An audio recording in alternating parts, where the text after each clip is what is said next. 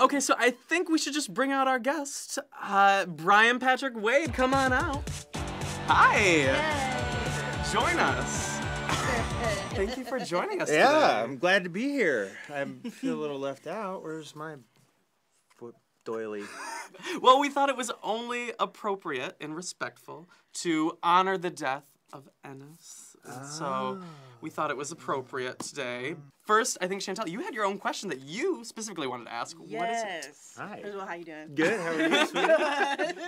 Well, Ennis was the enforcer. Yes. So how do you think he felt about being an enforcer, and did he want more out of the Alpha Pack? Yes, absolutely. And I was able to bring some of my own kind of experience to that because in my house, my wife is the enforcer.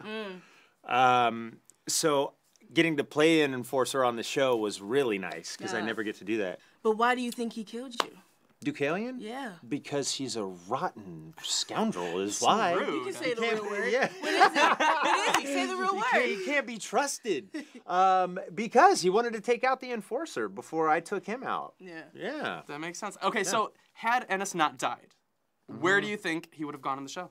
What do you think he would have gone on to do? Oh, it would have just become my show.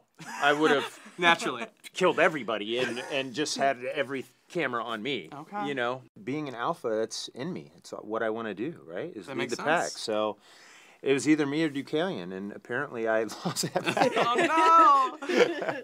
I don't mean to get personal, That's okay, get personal. but what is it like to be a giant? A giant. Because you are, I'm an itty bitty man.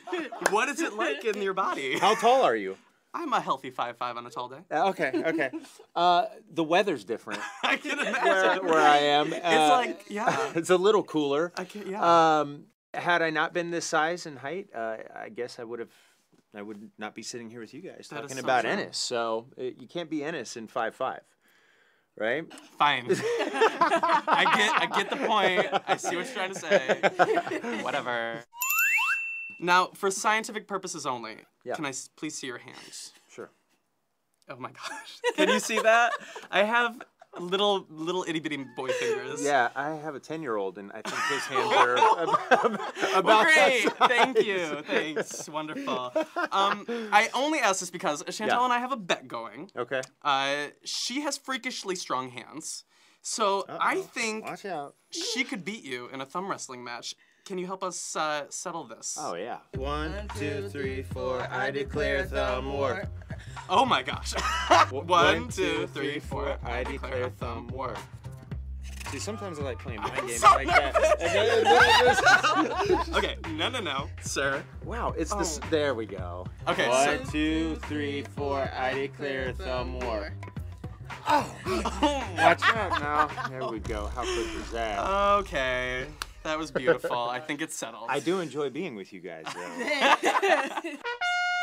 And because we love giving back to all of y'all at home just as much, we need to give a super shout out to fanishthings.tumblr.com. Say thank you. Guys, we love our fans. Thank you so much for watching. They are always posting GIFs and pictures and all these things about all of the cast members, so we gotta give them some love. It's gifts. Whatever, we're not getting into it.